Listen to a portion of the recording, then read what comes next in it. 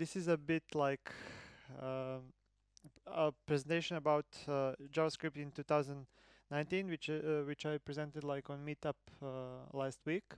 So I did not practice this in English. I did it in Serbian, but like all the slides and everything, it's in English.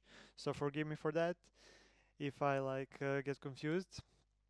So basically, let me introduce myself again.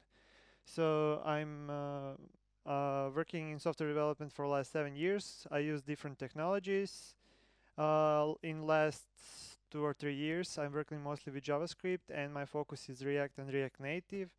And I'm also active speaker at local meetups and community events. And I'm also teaching programming in the Belgrade Institute of Technology. So currently I'm working as independent tech consultant for different companies in Serbia and abroad. So this is a bit boring stuff about me. And if you want to ask me something, you can do that on Twitter, like DM me on Twitter, or for this talk you can use Slido and Armada.js hashtag to ask questions about this lecture. Okay? Let's start. So basically, it's a really catchy title, like JavaScript, ECMAScript 2019, a new edition of ECMAScript standard. But actually there are not that much features as it was in ECMAScript 6. So this is just some additions and fixes that they did in the latest version. And I just wanted to like show you what's that new that you can use, and maybe some stuff that you made custom functions or prototypes that you used in your code, now you have natively supported in ECMA standard. So before we start doing that, I wanted to, if you don't know, I wanted to introduce you like to the proposal process, how something enters into JavaScript or ECMAScript standard. So JavaScript, it's like combination, it's JavaScript, it's always environment dependent language, so it depends on some environment. For example, on front end that's browser, on back end that's Node. So basically, and JavaScript, like JavaScript, it's based, it's made like of 3 parts. You have ECMAScript, which is core of the language, like standard. Like basic functionalities. You have DOM, which is a document object model implementation in browser, and you have BOM also, which is browser object model in browser. So that 3 parts are like JavaScript in the browser environment. So for example, if you want to add something in ECMAScript standard, you have to go to the proposal process. The process starts with champions, folks who want to add something in the language, and that folks usually draft a proposal that want to add something to a language. So this proposal is usually like really boring if you try to read it. And it's not like it's a really technical in technical stuff, so you need to read a lot of documentations, like go back and forward, like okay, this stuff that I read now I don't understand, let's go back in the beginning and read why is this really important to add and stuff like that. And there is not like sometimes people make presentations and stuff to explain like when they draft proposal, but okay. And that proposal has to go their way through 5 stages. Stage 0 is just an idea, which is looking initial feedback from the community. So basically, when you have idea, you want to add something like new method to ECMAScript standard, you need to draft a proposal, write a technical documentation, and ask for initial feedback from the community. After that, when that's like you have enough vote ups for that, you get the basic like draft of the API, and you get assigned a champion, people who are working on a JavaScript language who wants to make that further into development. Okay. So next stage, it's stage 2, which is draft, which is more formalized spec. And likely it has a bubble plugin so that you can use it in your code and do transpiling to have support in the browser. When it goes after stage 2 to stage 3, it's basically done. It's just some fixing. It needs to have more complete like documentation and everything, and this is the part where you can get feedback from real users. So people are usually here. You have already a bubble plugin, and you can use that in production, and people are actually, there are teams and people who are using features which are in stage 3. In stage 4, this your proposal, it's actually done, it's ready for acceptance into ECMAScript standard, and it's just the matter of time when it will be in which version will be released. So you can start using features, new features in ECMAScript, like just from version 2, when they get a bubble plugin so you can transpile your code. But to play safe, you should use proposals like in stage 3 or 4. When they are in stage 3 or 4, they are finalized. It's likely that API won't change. In stage 2, API still can change because it's still draft. And in stage 2, it's good shape, but probably something might change if they discover that something it's not really good formatted. So regarding Chrome and these new features in browser, you can use them natively without any plugin, without anything, from version 72. So basically, Chrome, it's evolving really fast and it's adding new features all the time. Basically, all the features that we mentioned here today, they are already implemented in Chrome, and we will take a look some of them.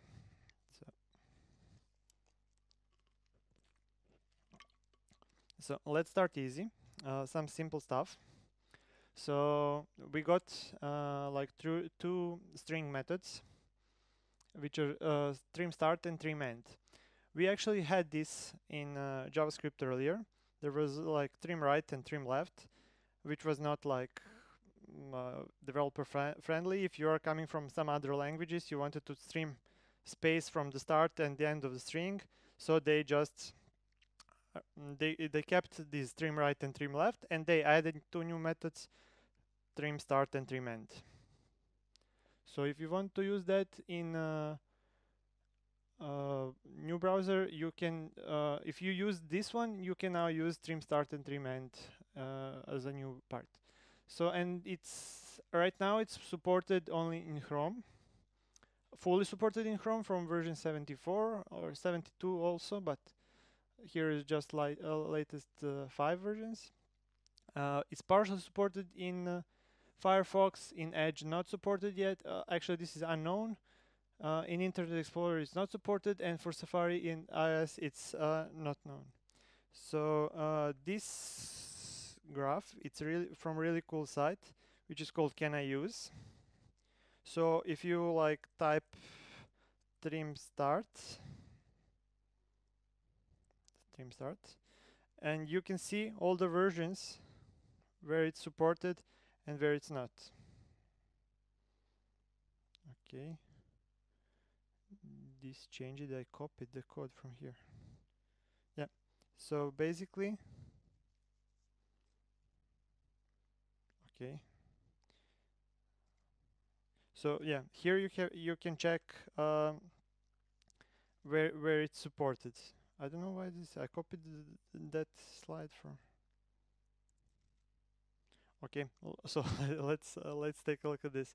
So basically, it's supported in version 77, and then from 78, it's not completely supported. It's partially supported. But if you are using Bubble plugins and you have your setup configured to use Bubble, you don't have to worry about that. So if you're using proper stage for Bubble, you don't have to look that much for the support. You just need to configure your build environment to support this. Okay. So in the latest version, we got objects from entries. In version 2017, we got object entries, which was a really good feature to convert objects into arrays so that we can apply all of these cool methods like map, filter, reduce, and stuff like that, so that we can filter our objects as arrays. But to revert that process in backwards, you had to do some manual stuff, writing some for loops and stuff like that. So they added new object from entries, which just do a revert process from the previous one.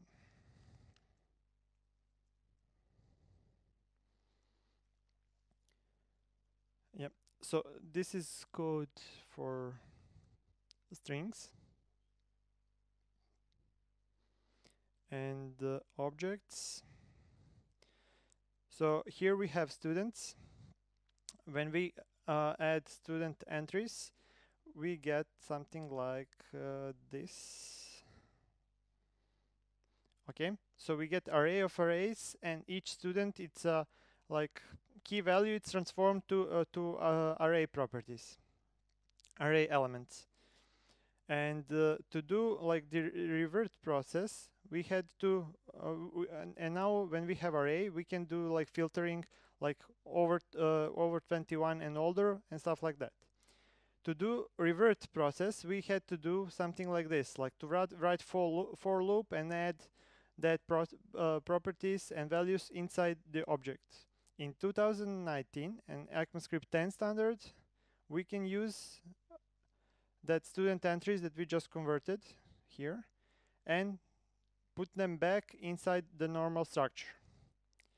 So here is only one problem, which is really important to note, and that's that array and objects are different structures for a reason. So basically, when you have arrays in objects, you cannot have two properties with the same name. In arrays, in this structure of the array of arrays, which each element array, it's a new array with two elements like key value.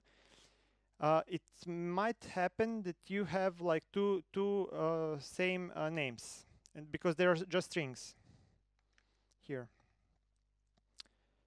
So let me run this again. So here, these are just strings. So for example, if I have this one here, what will happen if I use from entries? Yeah, he will replace it, and only the last value will preserve, which might cause some data lost. Lost. So we need to be really careful with that one. It's really handy. It's a quick way to transform two entries and from entries, but you need to be careful when using it because it will override the previous value if there is the same value.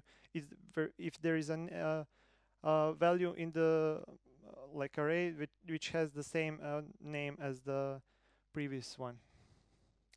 So also, let's check again. Maybe something changed. So from entries, okay. So from entries, it's almost fully supported in Firefox, Chrome, Safari. On iOS, Safari, Chrome for Android, and Edge, it's not supported still. And in Internet Explorer, it's not. Probably it will be not. But if you're again using appropriate Bubble plugin for appropriate stage in JavaScript, everything will be transpiled down to probably like to ECMAScript 5. So you don't have to worry because ECMAScript 5 it's supported in all browsers. Okay. So we also got two new methods on array prototype, which are flat and flap map. And multidimensional arrays are pretty common data structures in JavaScript, and usually to make some multidimensional arrays to save some data, to handle some forms and stuff like that. So ability to flatten an array, it was really necessary in JavaScript, and it was always possible, but not really like handy, like out of the box. Usually people use the Lodash or underscore or some library that has support for flat maps, and right now they decided to add it to to array prototype, and it takes optional argument of depth of the array. So basically, and if that depth it's not provided, the default value it's 1. So the function is not greedy, it doesn't go like to infinity, just uses 1 depth to flatten. So I have example for that as well. It's this one. So I have array of arrays which has inside another array. So if I call like this course students and call flat, and I execute that. Oh, let me just clear this console again. So, and I execute that, I see that the first level of array, it's flattened. So all the arrays are now inside the first array. And usually, and this one, because this array, it's part of the first element in this array. So it's not flattened because the depth of the array, it's 1.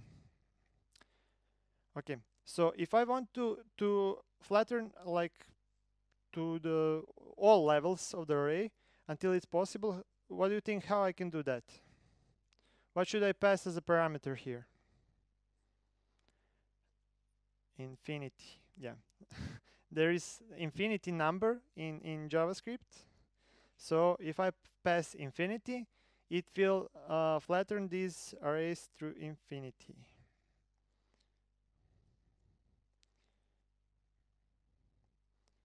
So this one, it's the first one, and this one is the second one, so all flattened.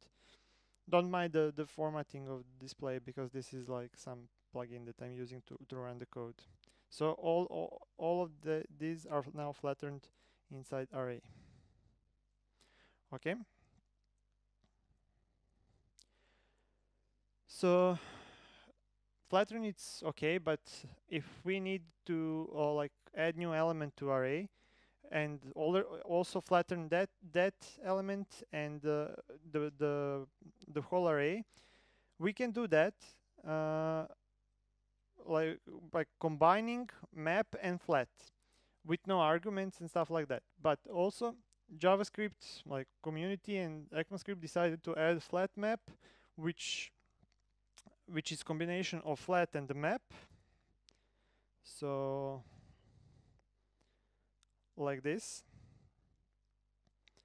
So we can first map that, add new element, and each element increase by something.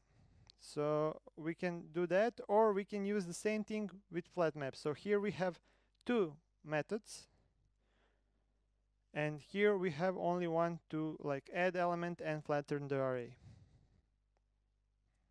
Okay. And support, let's check that again on this flat map. Flat and flat map, I will apply these filters. So as we can see, they're fully supported in Firefox and Chrome, Safari for mobile, and iOS Safari, and Chrome for Android from version like here's 76, here's 72 and something, 74 for sure. And Firefox fully supported, and Edge in version 76.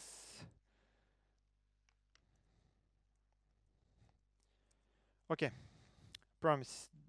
What was the biggest like feature in promises that to handle promises in JavaScript like in the last few years?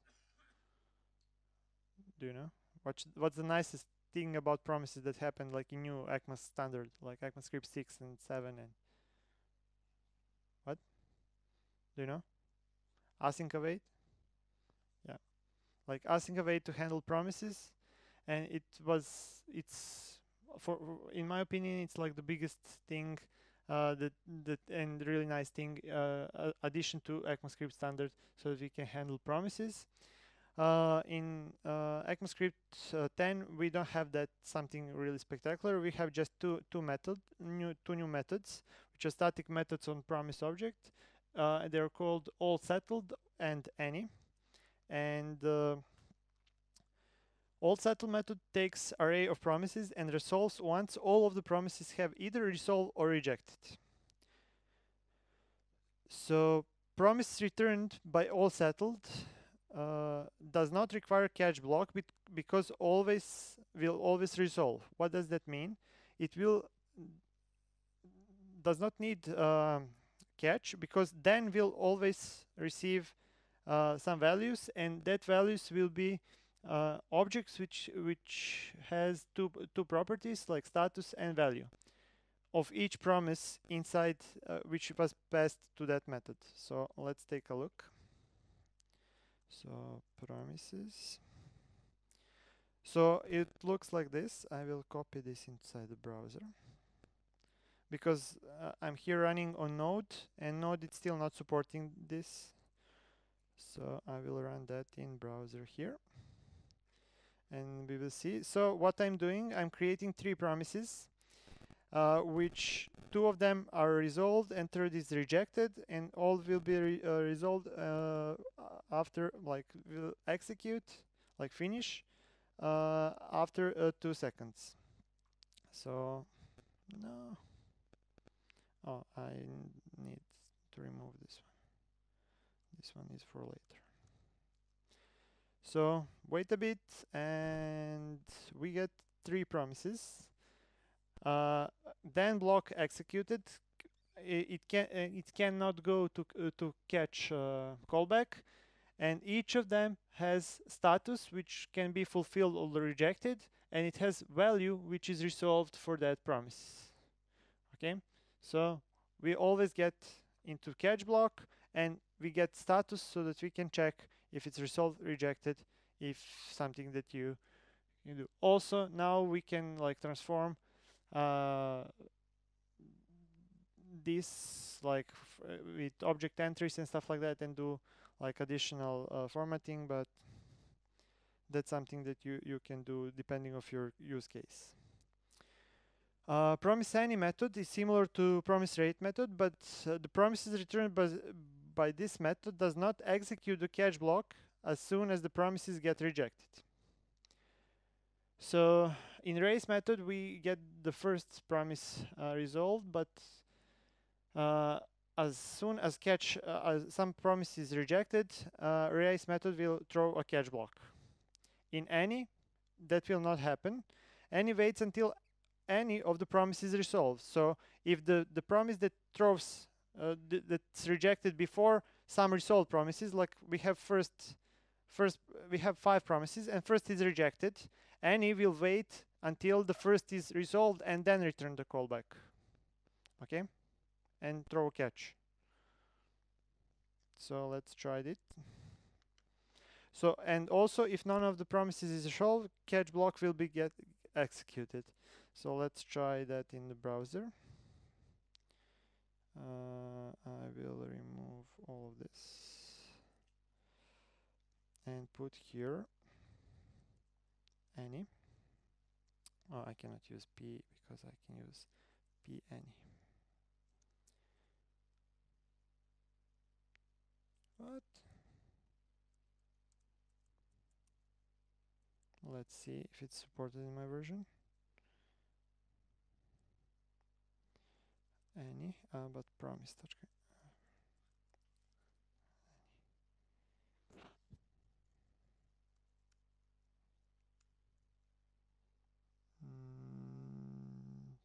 Let's see, promise.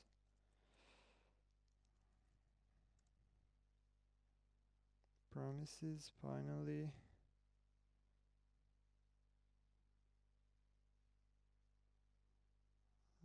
promise any.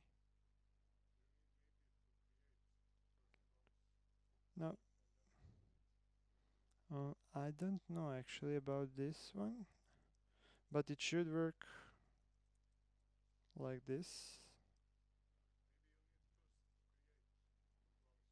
here. But I think it's a static method.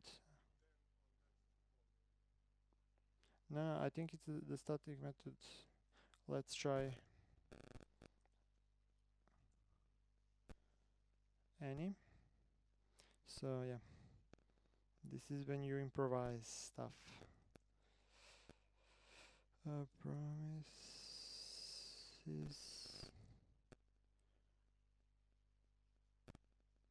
Let's see resources here.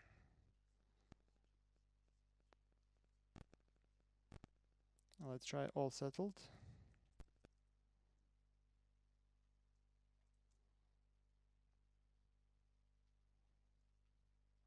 Okay.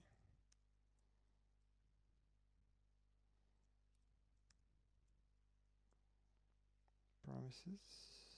Finally. Let's try on prototype. Or let's try Google.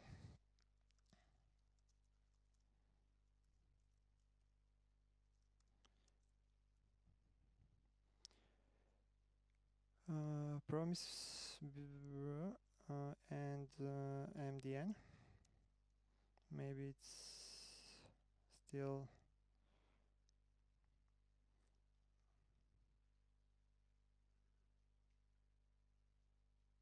Maybe they removed it. Maybe.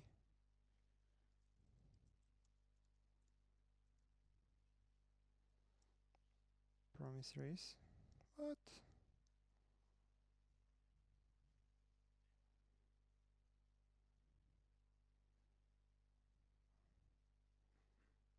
It's still maybe in stage 2. Okay, so maybe some API changed. Okay, so this one it's still not like supported in the browser, but it's in stage 2. Okay, sorry, that was my bad, because when I checked this, it somehow worked. Okay, but probably since it's in stage 2, it will be added, but we need to wait for that. Yeah, sorry about that. Next thing that we need to do, it's optional that we have in ECMAScript 10. It's optional catch binding. So basically, it's like optional argument in catch block, since we are now writing a lot of try or catch blocks because of async await syntax. We don't have to do if we don't want to use argument in catch, or we just need to do, we know what we are throwing here, what's happening, we can use catch without parameter. So this one, it's catch here. So this was earlier how it was done. So if this is thrown, we will get error here, which we don't have to use. So what I usually did, I usually put like this, because we needed to add that argument. But right now, that's like optional, and you don't have to add new parameter here to catch. You can use catch without parameter, which makes just code a little bit nicer, and you don't create like unused variables. Also, new addition in let's check support for this catch.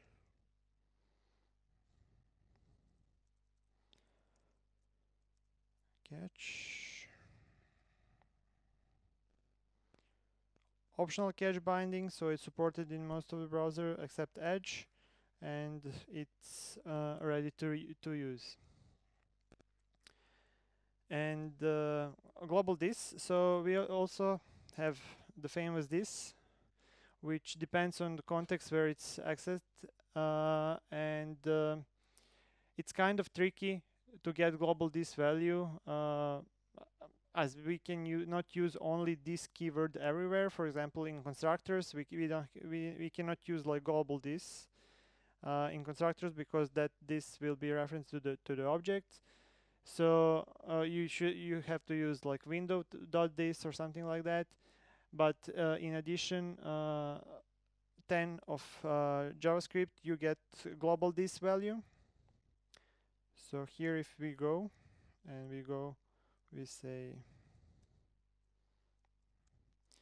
so if we get this is okay, but we also have global this, which is like just a nicer syntax to access this. And let's check the support for that. So global this, it's supported in most modern browsers, like the most popular one at least.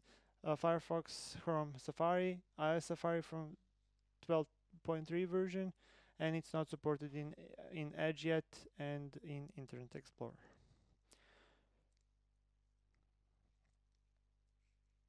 Yeah, so I know teams, and I worked on projects where people do some kind of wrapper around this, so that they can always use like global this and stuff like that, and now they have that inside the language. Next thing, it's private class fields. So as we know, in JavaScript, we don't have public, private, and protected like property modifiers, and all properties in object are default by public. So this is like something confusing for people coming from another language. And in the latest version of JavaScript, this was introduced. I think it's still in stage 2 or 3. We can check later. So to define a private property inside the class, we use prefix hash. So basically, if you try to access the private property, you will get a syntax error, undefined private field, and it will look like something like this. So we have class, we have private property sound, and like we create function method inside that class that can access that property with this syntax. So just add hash, and it will be considered private. So this is only supported now. It's stage 3, and it's only supported in Chrome fully. In other browsers, it's still not implemented. I have some code here.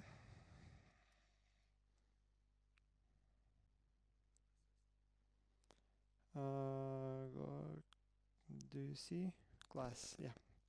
So it looks like this. Also, if you didn't know, in JavaScript now supports the field class declarations like this inside the field, inside the class. You don't have to do them only in constructor. You can do them inside the class.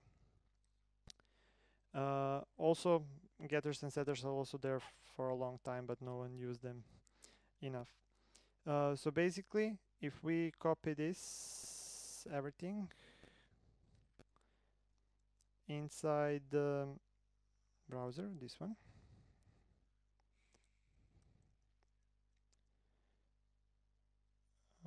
okay, what kind of items? This was example. I will remove this.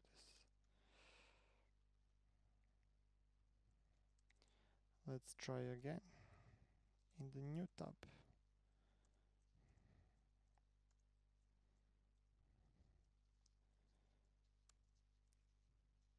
What items? In the constructor. Sorry about that. I was showing something.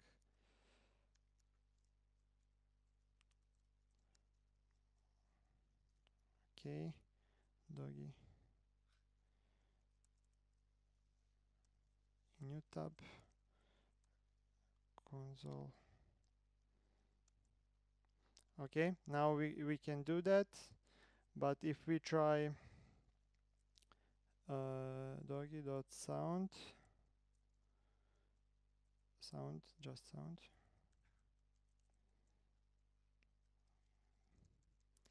Okay, sound. We get undefined, or we should get error because this is still in version in stage 3, so something might change. And also here in the showcase, I just remember that I'm using a Canary version of Chrome, so maybe some stuff it's not working right there as it should be, as it's written in documentation. So another new things that are added, so these are like the bigger things. Another new things that are added are numeric separators. So for example, if you need to write a really big numbers like million and stuff, you can do like this now.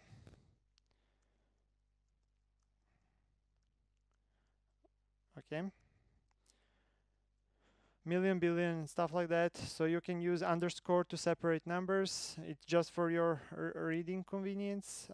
It will transform it to a number.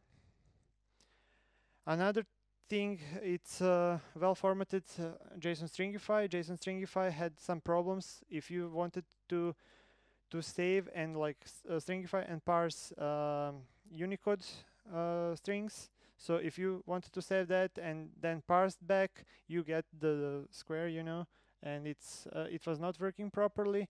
Now it's that fixed. I think also it's preserving white spaces, stuff like that. It had some problem with that also. So another thing, there are some stability improvements with sort. There is a really big discussion which I did not read there about the sort. What was the problem with that?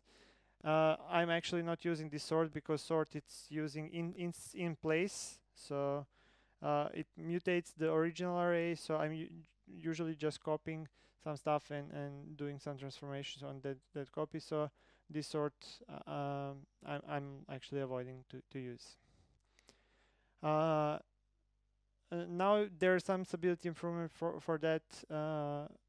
I don't know exactly what. I know that's something regarding sorting objects. When you try to use sort without a callback, it use default ASCII or Unicode to sort it, but when you pass the object, it had some strange algorithm. Now it's that's fixed and sorting like in a better way.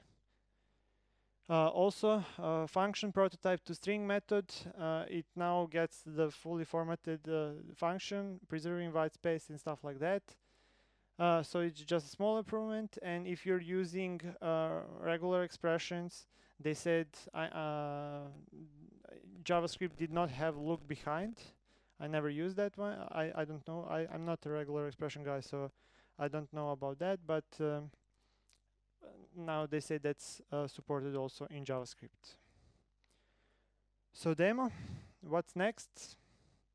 Next big thing that's like also in stage 2 or 3, it's like optional chaining in JavaScript, where you have like optional parameters like in TypeScript if you're using. I don't know how I didn't have time to take a look how it's going to be implemented in JavaScript, but that's some next thing that and a big topic that should be like discussed and it will be introduced in ECMAScript standard.